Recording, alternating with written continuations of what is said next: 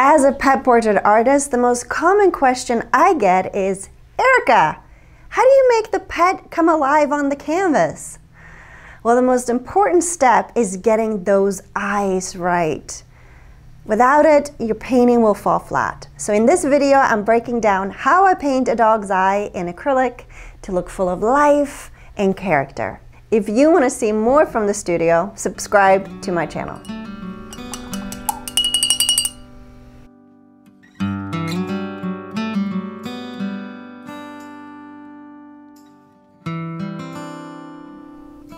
Hi lovelies, I'm Eriksdotter and I specialize in custom pet portraits that lead the client to a place of healing. And if you're looking for more in-depth training, I offer those on my site and you can find the link in the description below. It can be quite overwhelming to sit in front of a blank canvas when we think about painting a dog as a finished painting. So let me first share my trick of staying out of ego and the self-doubt and off that emotional roller coaster. I break down my painting process into sections. And I invite you to try this next time you paint a pet. I paint the first layer of the eyes, then the nose, the mouth, the ears, the face. And I do this in layers. So it's just the foundation and the groundwork first. And then I start back at the beginning with the second layer. I'm a self-taught third-generation painter, and I've always found the way that works for me. And I think you can find what works for you too, because the most important thing is that you simply paint and you tap into your creative energy as often as you can. And this will allow your painting practice to support and nurture you. And by breaking it down into sections and layers, we're caring for more than just our painting practice. We're taking care of our mental and our emotional health by using easy and manageable steps to avoid feeling overwhelmed or having that self-doubt start creeping in and maximize our chances of following through with the painting at hand. I even simplify it further by focusing on painting one layer at a time versus painting a section, for example an eye, from start to finish, or going back and forth around the face, creating it at the same time, like you would maybe an oil painting, doing wet on wet. So after I paint that first layer, I go back to where I started and start again with the eyes. And of course, the portrait itself is the result of many layers. Why do I start with the eyes? Well, for me, the eyes are the window to the soul. And that's why I like making them the focal point of my pet portraits. But you can apply these steps to your style, no matter how you want to paint your pets. Painting the eyes allows the dog or cat I'm painting to kind of step through the canvas and start to come alive on canvas. And it's also healing for the client to see this step as the eyes are what they looked into for many years. Now, if you're painting just a dog or another animal for fun, starting with the eyes may not be as important to you, but it's kind of fun. Here's how I paint a realistic dog's eye. Now, painting eyes doesn't mean that the eyes need to be painted in great detail or whatever your definition is of perfect. But they do need to have the essence that grabs you and pulls you in when you view the painting.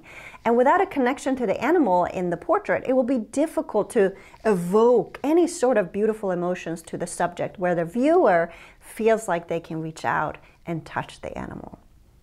And this is particularly challenging when you're painting a commission of a pet portrait like I do, because you also have to capture that particular dog and cat's essence that honors that particular dog or cat and evokes the emotion of my client's specific pet.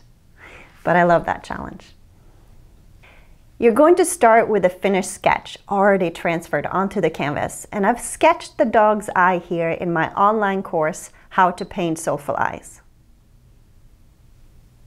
Once you have your sketch, start with painting the darker tones. This will allow the dog to come through on canvas with soulful intention. I like doing the outline of the eyeball and the pupil in a soft body Mars black. Then I take another darker color blend and apply it to the eyeball itself.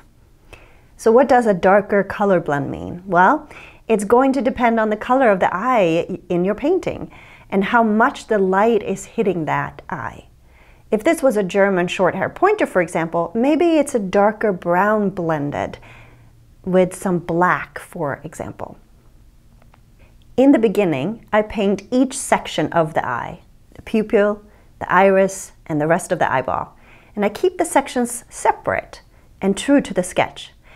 This may mean that some sections are lighter and darker than what they will end up being in the end, because I need to keep where each section is.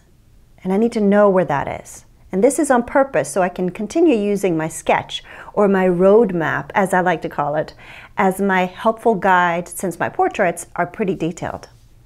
Some eyes will have more definition and color than others. You know, a close-up of a cat's eye, for example, has amazing details and colors, while a lab may appear only to have dark brown eyes. It may be easy to identify the many colors to use for the cat eye, but even a dark brown eye is made up of several colors and tones.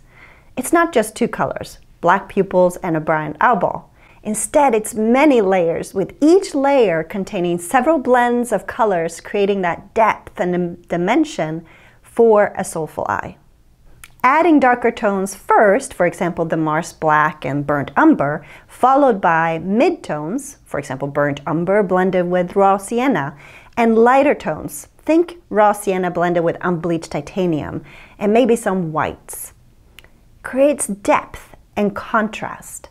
But even in the first layer, I add a little bit of reflection in the eye to entertain myself. If I'm going to work on a portrait for upwards of 80 hours, I want to have some life staring back at me. Now, in this video, I share clips from my on-demand course, How to Paint Soulful Eyes, where I teach you this particular process by just focusing on painting one dog's eye. And you'll learn how to blend the sections together and bring the essence into it through detailed lessons.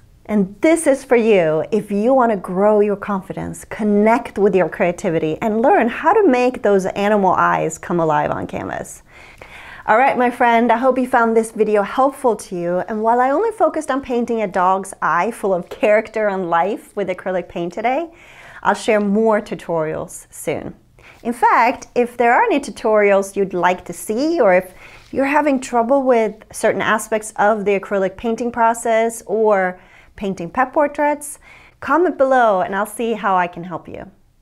Subscribe to my channel so you don't miss them or the answers to your questions. Bye!